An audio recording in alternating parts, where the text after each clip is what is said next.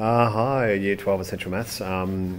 We will be moving along again today from looking at just Cartesian planes and plotting points on Cartesian planes. And we're going to look at basically some patterns and some rules that are going to follow from those patterns and constructing tables that represent those patterns and rules. But I want to start off with, if you look at the start of 9.3, it talks a lot about algebraic equations and linear equations. We're just going to not worry about that just yet. That will come out soon enough. Hopefully we'll have a little bit more of an understanding of it by the end of this lesson. But we're just going to skip past 9.3.1, which is the algebraic view. You can have a look at it if you want. You've probably seen it before. But we're going to move on and look at worked example 3, which is talking about patterns and rules. So that's on page 329 here, and you can see it's got an example here with some, right here, there's some triangles. Now I have taken the liberty of drawing the triangles on the board, and basically what we're looking at here is the number of matchsticks. So if you imagine these triangles are made up of individual matchsticks, okay, so it's not just a triangle that's drawn, and then seeing how many triangles are in each group. Now I've separated them into basically 3 different groups. Okay, we've got one triangle here, one triangle here, one triangle here, 2 triangles here, and 3 triangles here. Now, what we want to try and do is establish some sort of pattern or a rule that we can use to predict how many matchsticks we're going to need to make a certain number of triangles.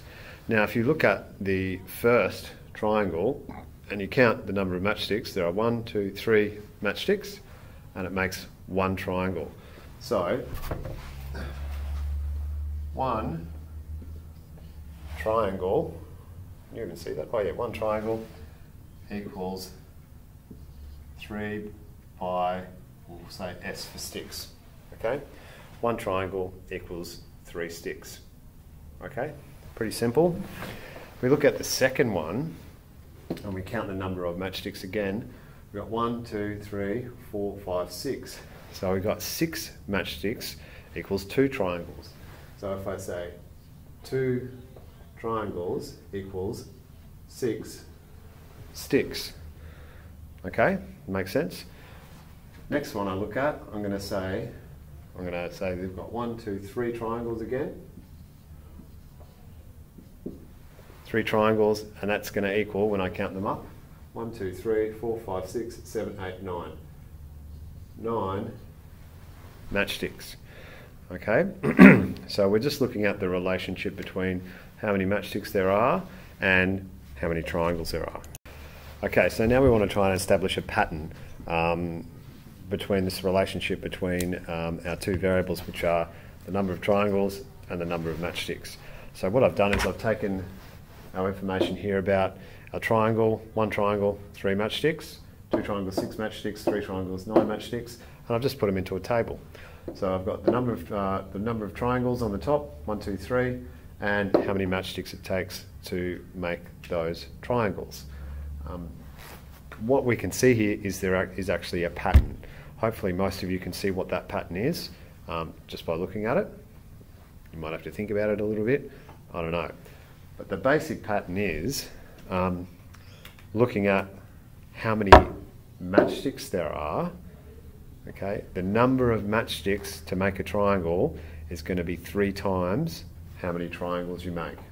So for the first one, 1 triangle, 3 times 1, 3 matchsticks. Second one, 2 triangles, 3 times 2, 6 matchsticks.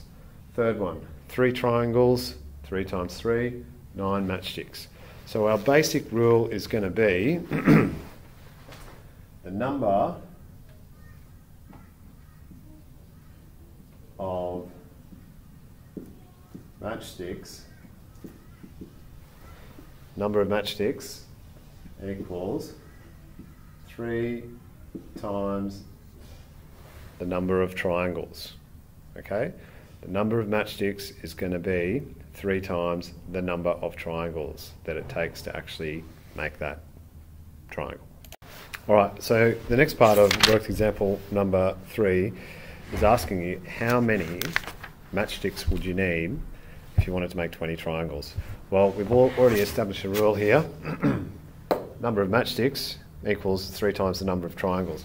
So if I want to make 20 triangles, how do I find out how many matchsticks I need? Well, I can use this rule. So I want to find out the number of matchsticks.